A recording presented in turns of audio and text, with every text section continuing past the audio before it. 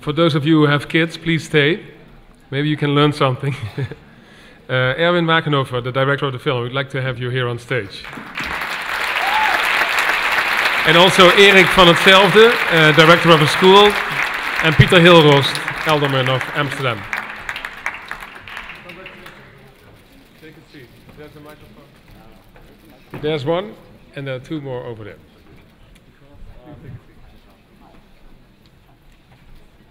Hello.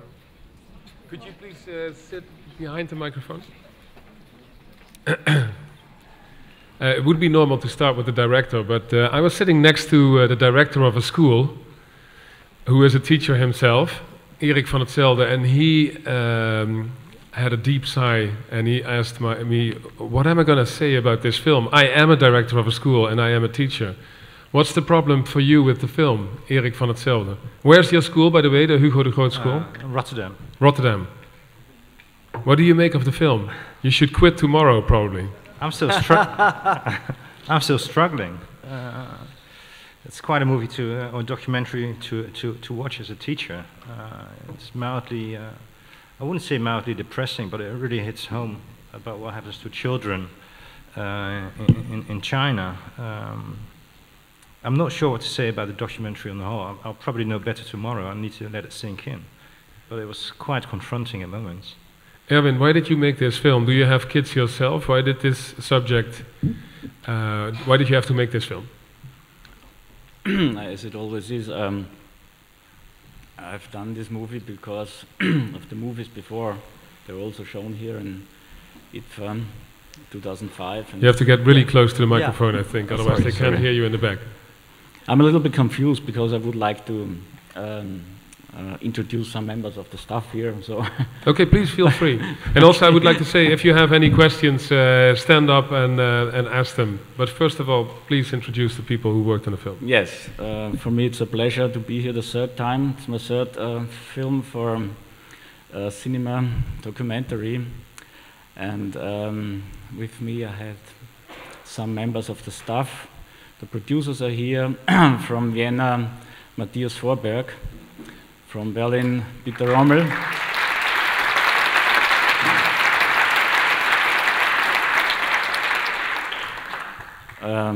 Production manager Klaus Falkenberg from Berlin.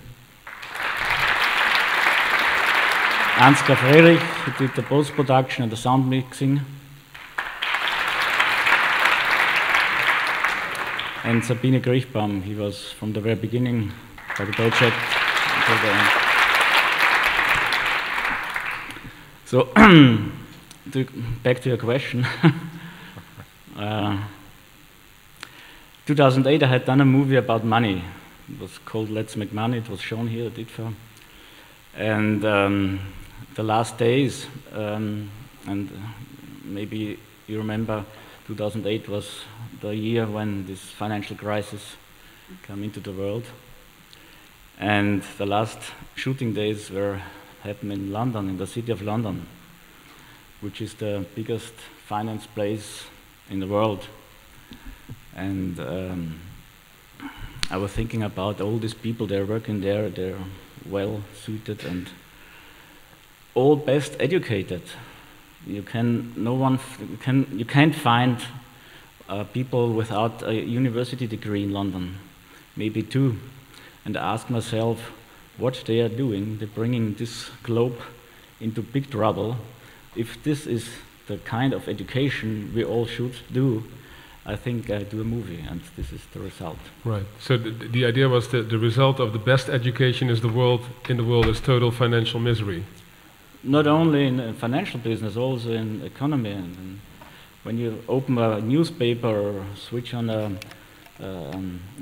news in television or radio, you will hear a lot of problems, and all the problems are made by men, most of them. Had you seen by that time already the famous TED Speak of Ken Robinson? No. No? Because he is in your film, and many people, I think it's the best watched TED talk ever. Yeah.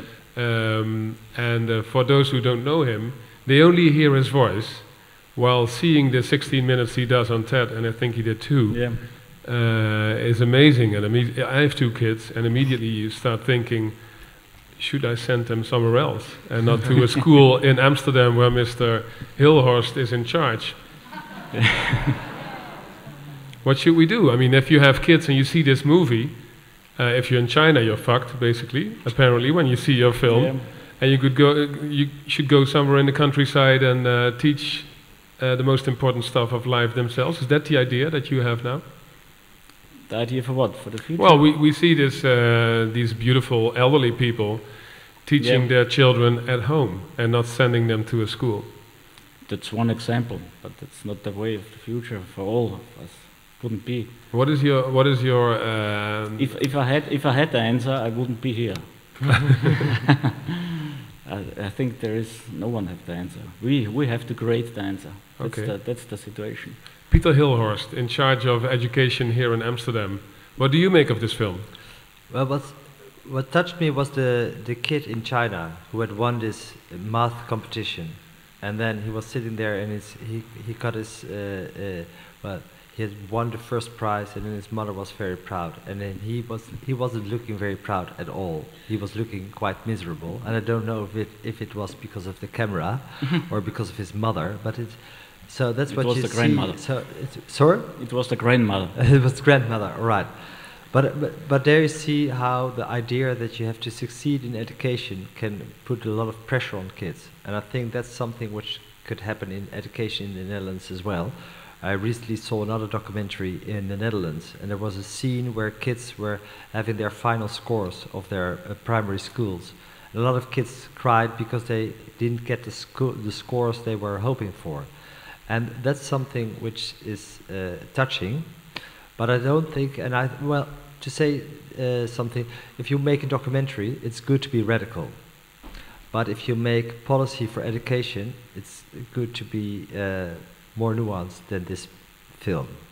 So, because what I think is that you're making a polarization between, on the one hand, you have the free education, and on the other hand, you have a system which is so dogmatic that that kids can't be themselves anymore. And I think that's a misrepresentation of what education is about in the Netherlands.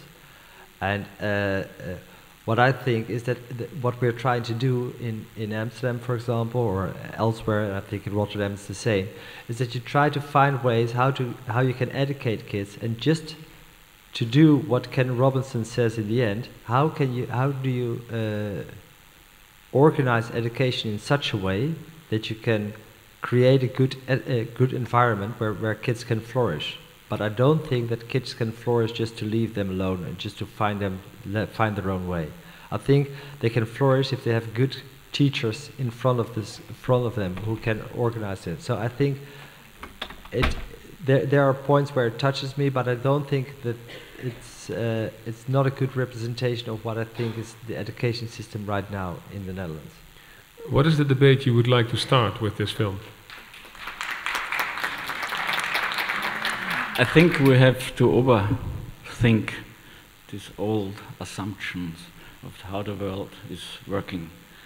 Everybody can feel that we are totally on the wrong trip. Huh? And this is not so, for me, it's not a film about education. It's a film about what is behind of the education. Huh? That's the problem. The problem is the school and the learning system and the education system is the focus of this society, to me. And what are the keywords there? Is it competition, money-driven? Of course. Yeah. Of course. The only thing what we are looking for since 30 years is to make profits. But the best thing in life you can't buy. Try to buy a piece of love. It's not possible. So, so we have to overthink where is our target, where we are going to. Do you have kids yourself? Yes, of course. And where do they go to school? The same way. The same way. They're adult now. How old are they? 28 and 29. Did they do well at school? Okay, so. Yeah.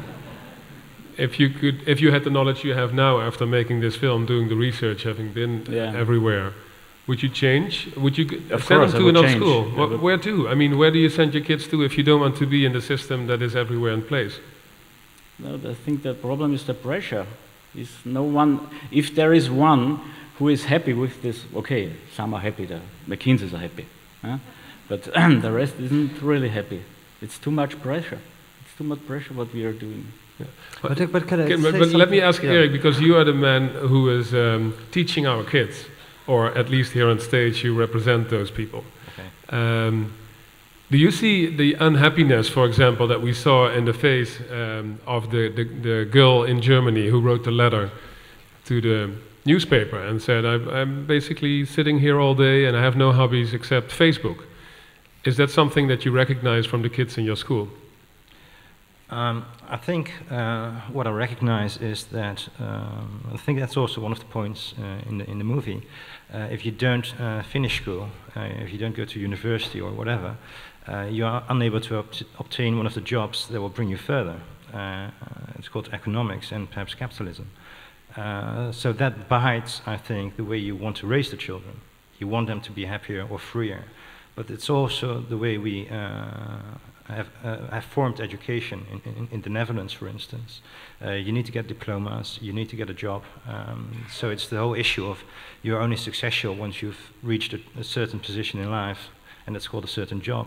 I think you need to rethink if that's healthy. And I believe that's one of the questions, perhaps one of the key points in the movie.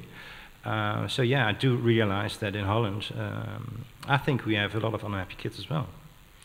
If I may give a little example, and I'm not an expert here at all, but I'm very curious about what your film is about.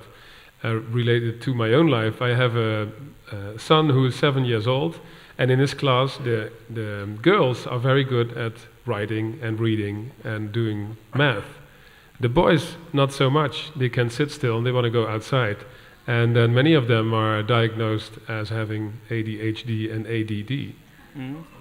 And I think some of them really take the Ritalin that comes with it. Yeah, of course. Which, as I understood, doing research for a documentary, if you cut up Ritalin and you give it to somebody who likes cocaine, he likes it very much.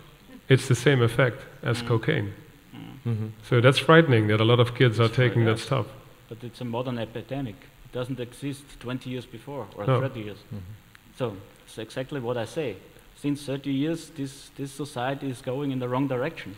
And when a lot of kids have ADHD, we have to ask ourselves why. What's the answer? Why is that coming from? Yeah. We worked with a group of with ADHD kids in Vienna, and it's not in the movie because it was too much.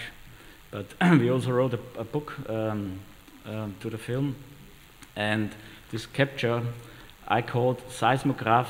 These are the seismographic children of the society, because they know there is something wrong, and that's the reason why they are so flipping out. They know the earthquake is coming, but we give them Ritalin to asleep.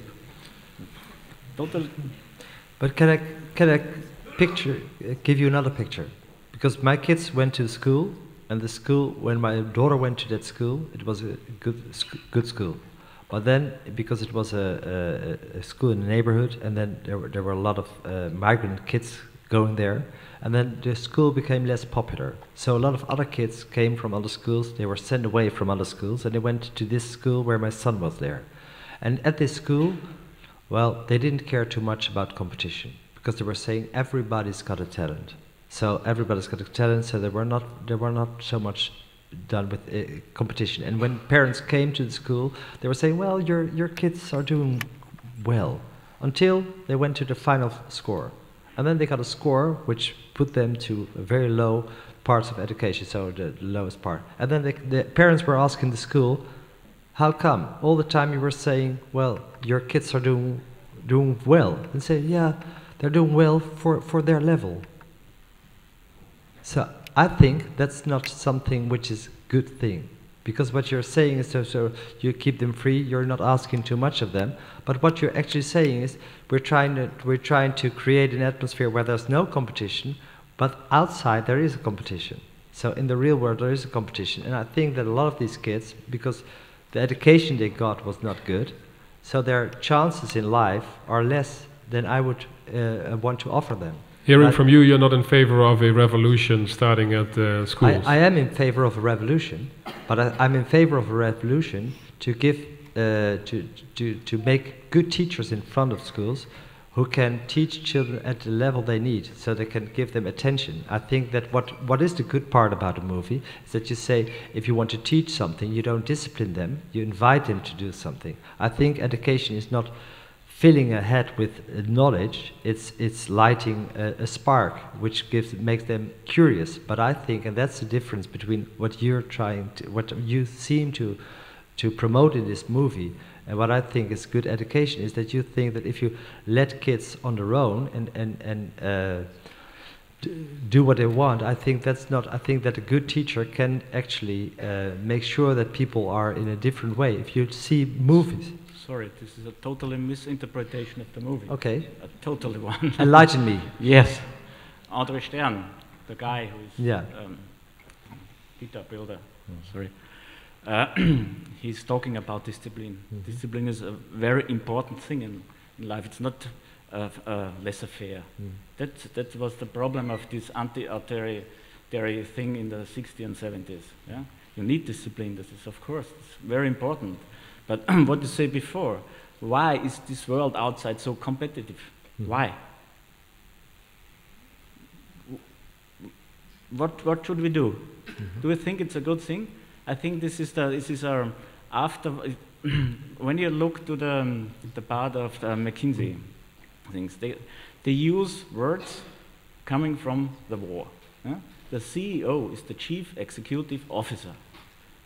Yeah? We have all these military things in the economy, and that's the problem. And that reflects now to school. I think it's not a good idea. For competition, you need in your brain, in your emotion, totally different areas as for learning. It's a complete another world. So the world outside is as it is, but it's not a law of nature or from God. It's from man-made, and we have to change it. We have to change the outside world. That's my idea. We have to come to a new step of evolution.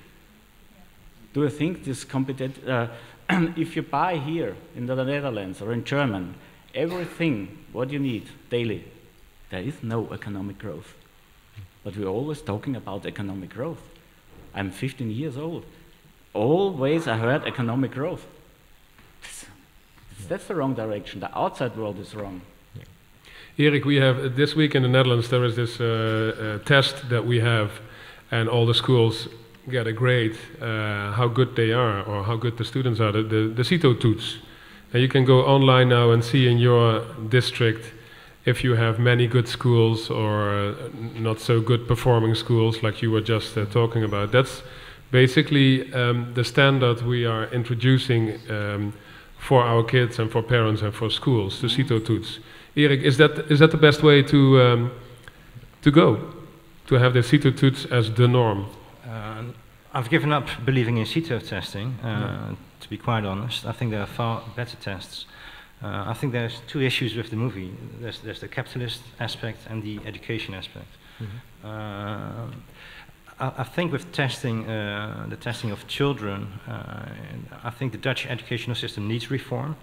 If you have a safer geography, physics, mathematics, whatever, if you score a 10 at HAVO level, and you score a 2 for Dutch or for English, then we don't tend to look at the 10s you score. We take a look at the 2s and we say, well, you're going to go from HAVO to MAVO. So we make them follow education at the level of the subjects they're worst at. Yeah, and we don't choose the talent. That's something that Ken Robinson says in his TED Talk.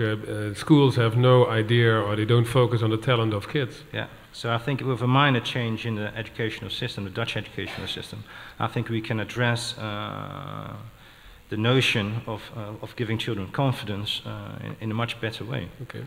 We have 5 more minutes. Is there anybody here who would like to ask a question to the director or anybody else? Sir. There is a microphone coming to you, so we can hear you all. Yeah, I want to react on what Pieter Hilhorst said, because I'm a director of a Montessori school, primary school. In Amsterdam? In Amsterdam. And what Amsterdam is doing now is standardizing the complete education, and I think it's very bad.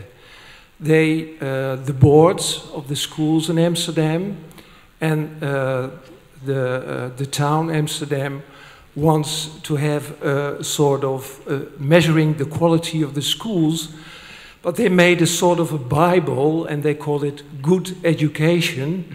And I looked it in. I got from my board, I got 6 books, and I was totally uninspired. It was terrible. And how are you performing on that list?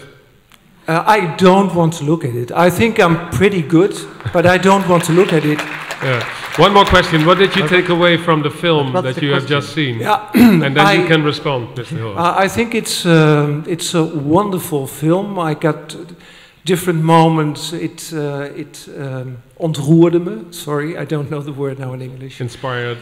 No, Like inspired really is not the good. I got a bit of chicken. Yeah. Okay. There are many moments.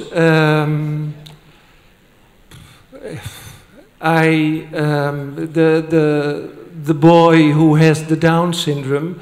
I got a little child. Her mother wanted her kid on my school, and I wanted that girl on my school. But I have 30 kids in my classroom with the youngest children, and we cannot have a child with the Down syndrome. But we should have. It would be very good. But it's made impossible by all the standardizing, because at the end of the year, Mr. Hilhorst and the inspectors are coming, and what is your mean of your CITO-toets? Very clear. And that's okay. I'm sorry. Okay, no, but your remarks are very clear. Response of Mr. Hilhorst, and then the microphone can go over there in the meantime. Mr. Hilhorst, your system sucks. That's basically what I heard. Yeah, I think so. If you look at it, a few years ago, 5 years ago, there were in Amsterdam 44 schools which were, according to the inspection of the schools, they were bad or they were very bad. So what we did is that we say, well, all right, the city is not responsible for the quality of the education, but we can't look the other way if kids are going to bad schools, like my kid went to a bad school. So it was a bad. It was really a bad school. It was bad according to everything. It was unsafe. The kids were not learning anything. The teachers were forced to be policemen instead of teachers. So what we're trying to do is not making a uniform system where everybody has to teach in their own way, but we're trying to have people who are experts looking into the classroom and helping teachers to become better teachers. I don't think that's uniforming. That's helping people to give some, so that you just sit in the class, and what happens, and I don't know if the teacher who stood up has actually experienced one of the experts, because what you see is that the teachers in the first time, they think, well, we don't like to be judged ourselves, but then when they experience it, they see it's not judging, but it's like they are helping to get their profession back. Okay. And that's what happened in Amsterdam. So now we don't have 44 bad schools, we only have 4. And that means that 22,000 kids in Amsterdam get better education. That 8,000 kids who used to go to a bad school, which were not able to get the best out of themselves, are now getting better education. I think that's something to be proud of. Okay.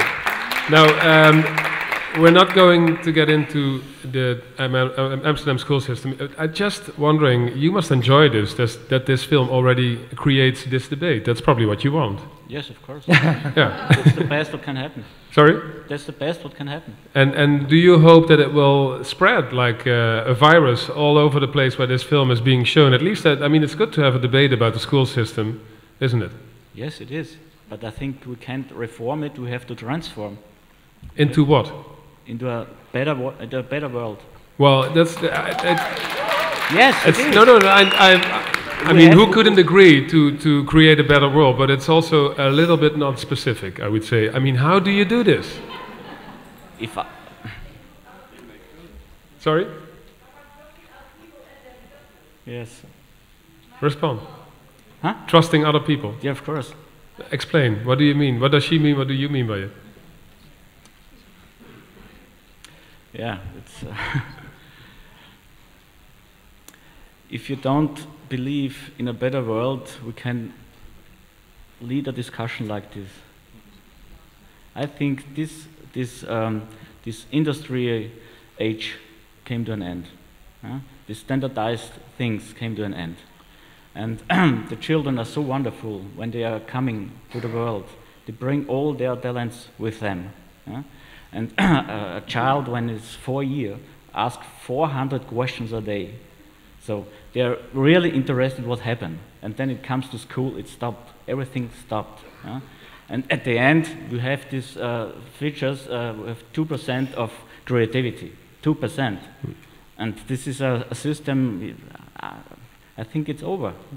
And the film starts with, we lose our most important thing of imagination. And that's to your question. We have to have an imagination for a better world. And that's where I'm making films like this. There is I got a sign already from IDFA that I should stop this discussion, but I promised one more question there. Okay, short question, please. And yeah, very answer. short. Okay. I mean, well, first of all, thank you on this amazing movie, this amazing documentary. It's very inspiring.